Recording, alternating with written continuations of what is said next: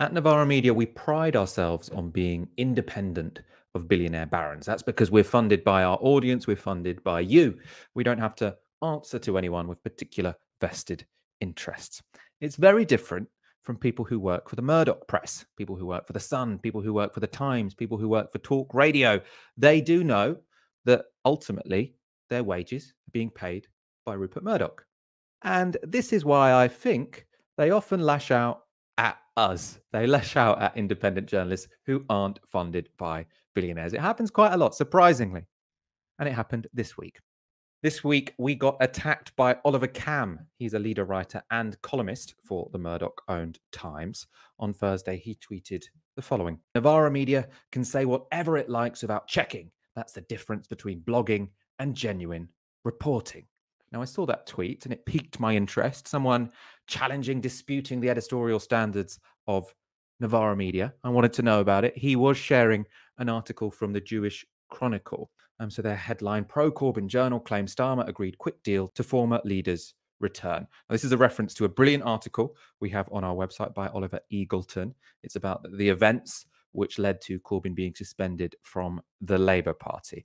Now, I'd expected that I'd have a look at that JC article and there'd be some disputation of what was in that article, some sort of claim that what was written there was false. That seems to be the implication of what Oliver Kamm has said. I read that entire Jewish Chronicle article. There was nothing. All it had, the only criticisms it had of the piece was the following. They write, according to the article, Sir Keir had personally promised his predecessor to share his speech in advance, but failed to do so. The leader's office has yet to comment on the claims by Mr. Eagleton, editor of the New Left Review and author of a new book on Sir Keir, but the article was met with derision on social media. Actor Marlon Solomon branded it the comedy revision stage of Novara Media's anti-Semitism coverage. He posted, so Starmer withholds sending him his speech just so Corbyn could walk into the trap of just being Corbyn, then he could suspend him. Filmmaker Oscar Turgi branded the article a ridiculous narrative, saying it was actually hilarious that they had settled on this story to defend their cult leader's behavior regarding anti-Semitism. Now, that's just two tweets from people who are always angry at Novara Media, making no factual claim about what was in the article. They're just lashing out at Novara Media, as they always do. These are, by the way, two very obsessive accounts. And Oliver Kamm thinks this counts as a cautionary tale. I was very confused. I pointed this out to Oliver Kamm. I think this was I thought it was quite a polite tweet, to be honest. So I tweeted Kamm, how is this a cautionary tale in anything? We've published a well-sourced article. You're sharing an article based on tweets from two obsessive accounts in a newspaper who last week had to pay out damages for publishing something they admitted was entirely untrue. That was because of their coverage of Mark Wadsworth. Now, I didn't get a sensible response from Oliver Kamm to that. Instead, he put his account on private. So no one could see that tweet he just tweeted, and no one could see anything he tweeted. He locked his account. Then, behind the veil of secrecy, now we had to see this from screenshots because obviously we can't see his account once it goes private, he goes on to slag off Novara Media.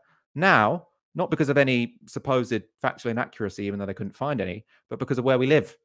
So Oliver Kamm writes, just protected my tweets, comrades and friends to preempt a drearily predictable fusillade from Novara Media denouncing me from the comfort of their bedsits.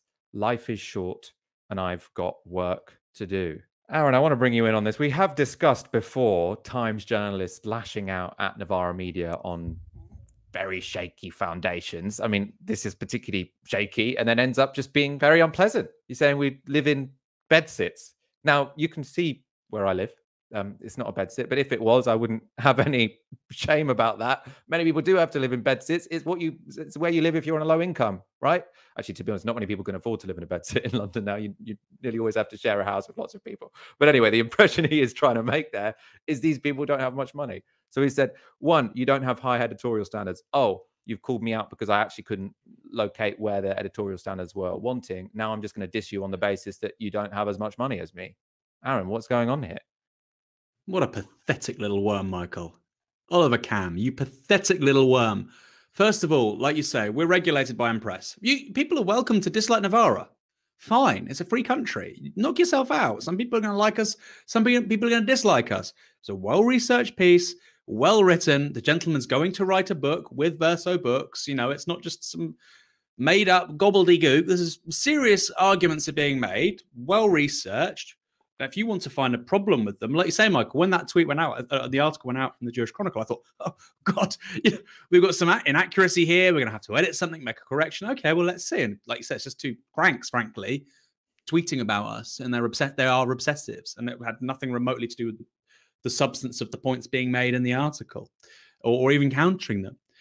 And when this was pointed out to Mr. Kamm, who is quoting a piece from the Jewish Chronicle, which has been subject, I think, now to 4 libel settlements. It's settled. It's given money to people over libel cases in recent years. It's been forced by IPSO, which is regulated by, to make 9 corrections, I think, in 3 years.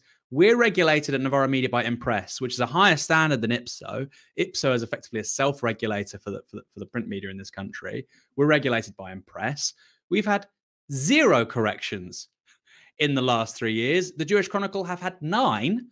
And Oliver Kamm, because frankly, he's an ignorant man, but because he's posh, because he has money, he thinks that he always knows best. It's remarkable. He was completely found out. He was revealed as the ignoramus that he is. I mean, you just haven't got a leg to stand on of saying they're just a blog, they're not regulated. Actually, we are regulated to a higher standard, and we've had no corrections. People said, well, people don't really care about Novara Media. Guess what? When you're writing articles about John Ware, about the Labour leaks, about trade union general secretaries who subsequently had to resign because of a story we published, we're getting lots of correspondence from lawyers. You wouldn't be surprised. Point is, we do things professionally, and we haven't fallen short yet. We might have to make a correction one day, but so far we haven't. So we're regulated. And of course, the moment he was found out, Michael, this cheap, smarmy little man had to start making comments about where we live. I don't live in a bedsit. If I did, it wouldn't make the slightest difference in terms of the quality of my opinion or the substance of my character, for better or for worse. And actually, if Oliver Kamm is any indicator, there's somebody who has presumably he has a nice home, who's very well off, who's very expensively educated. They can be assholes. It doesn't mean that they're particularly intelligent, because he was wrong in this instance. And he sort of made a sort of cowardly way out by, rather than sort of apologizing or trying to defend his argument, just started name calling. And it's factually inaccurate. And also people said, they're student politics. Students don't live in bedsits, as you've just said, Michael. It's generally single men on low incomes. It's generally single men on low incomes. And actually, I'm not surprised he used that argument, Michael. And actually, it was, in a way, it's positive, because rather than saying this nonsense, that actually, Novara Media, they're all posh, he's now saying, well, actually, they're all in bedsits. They're poor idiots. I'm not going to waste my time on them. I only waste my time on rich people. I bet you do. I bet those are the only people you talk to. That's why you're very out of touch on a whole bunch of issues. I'd rather him say that, Michael, in a way it's a compliment, than saying we're posh, than saying, we all live in bedsits. Fine. You go knock yourself out, Oliver. You ignorant, small twit.